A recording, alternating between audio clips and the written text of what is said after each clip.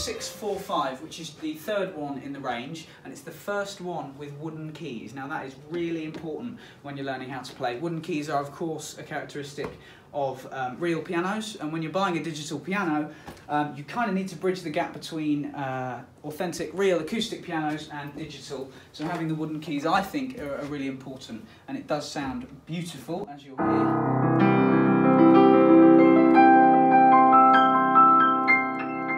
Just feels brilliant to play. As a songwriter, to play on this and to write songs would be fantastic.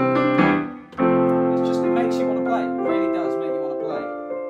And it's a really nice, I want to show you this sound on here actually. It's called a Bösendorfer, which is a nice soft classical grand piano worth hundreds of thousands of pounds, and it is built in onto the CLP645. I'm going to play it you now.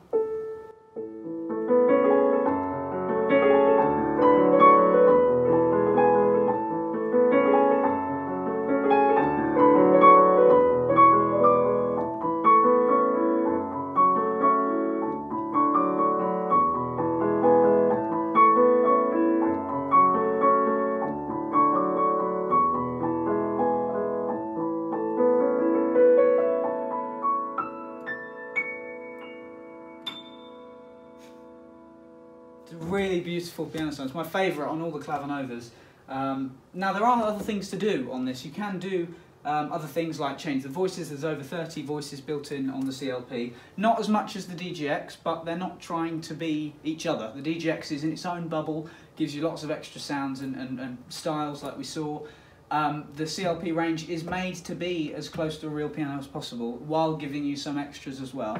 It focuses really on being an authentic classical grand piano feel and playing experience. But it's beautiful, it's really, really nice. Comes in some other colours as well. This is the white ash colour, which is quite cool, but comes in black, rosewood, all sorts.